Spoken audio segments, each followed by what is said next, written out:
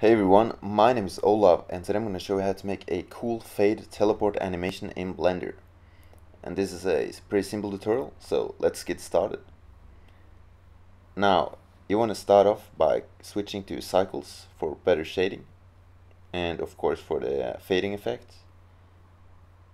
And I'm going to start off by adding a plane and click G, then set to grab it on the Z axis. And just a little bit under the cube. We're going to scale it up with S,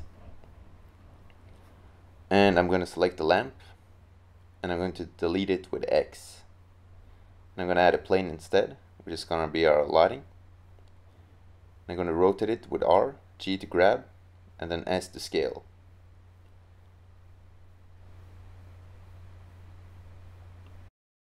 In this tutorial I'm not going to add 3-point lighting, so I'm just going to have one lighting source. Click New and change from diffuse to emission as the material. And I'm going to bump up the strength to 5 to make it strong enough. I have a tutorial on my channel on how to make proper lighting with 3-point lighting, so if you want to see that you can just go to that. But in this tutorial I'm just gonna add one lighting, as you can see here. So let's start adding materials. I'm gonna start off with a ground material, or the floor. I'm gonna make it black, and I'm gonna rotate the lighting a little bit. This is up to you. You don't really need to do this a lot. Okay, let's go back to solid mode, and I'm gonna select the cube.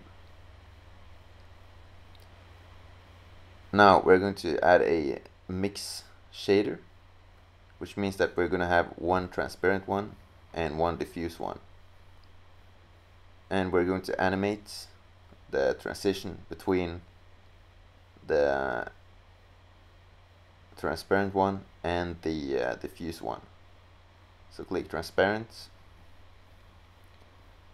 and diffuse. And as you can see over here, we have a factor. So if we go to rendered mode and we switch between those two, you can see that it fades away and turns into a diffuse one if we pump up the factor a lot. So I'm going to make this one blue, a blue cube. And again, if we change the factor value again, we can make the value go from 1 to 0 and it will disappear because it turns transparent, because it has mostly a transparent shader now. Now I'm going to animate this. So I'm going to first keyframe the location or the coordinates, so click I to keyframe the coordinates. And click I on the factor 1, because the animation is going to start off by the cube being visible. Now let's move a few frames forward, and again keyframe it I and I, so that it's visible from frame 1 to 20. Now let's move forward, and it's time to start making it transparent.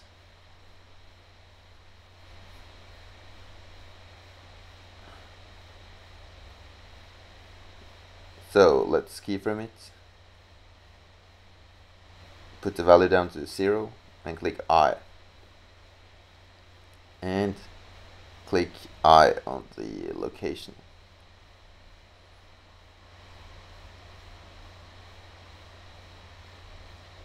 Now move forward in time on the timeline and click I to keyframe, and click I again,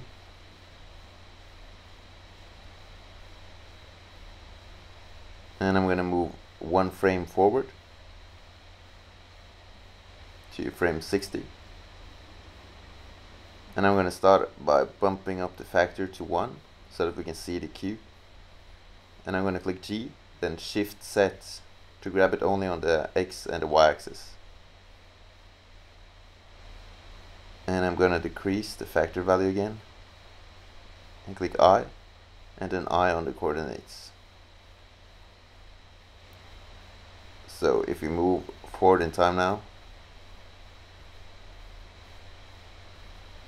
and click I on the coordinates, then bump up the factor to 1, and click I again, we now have a animation where the cube moves, disappears, and turns out somewhere else, which is really cool. Okay, so now I'm going to make this into a animation. So I'm going to click numpad 0 to go into the camera and go back to solid mode. So select the camera and click Shift F to go into the fly cam. And now we can select where you want the camera to be when you render it. So just left click when you know where you want to have it. And it seems like the animation is within the range of the camera. So it looks okay. I'm going to scale up the floor. And go to rendered mode. We can see how it looks on the camera. And it looks great. The fading animation works and the teleport animation works. So I'm going to start rendering it. So turn up the quality of the resolution to 100% and change the frame range to 1 to 100 so that it's not that long. Choose where you want to save it. I'm just going to save it on the desktop. And choose the kind of file you want to have, or the rendering quality, of course, if you wanted to, or the sampling. I'm going to change it to H264 and MPEG4, which means MP4. And if you want to render it now, you can just click animation and it will start rendering it. So click animation and it's starting to render. And this is what it looks like when it's done. And that's it for this tutorial. If you want to see more tutorials in this format, just go to my channel, and thanks for watching.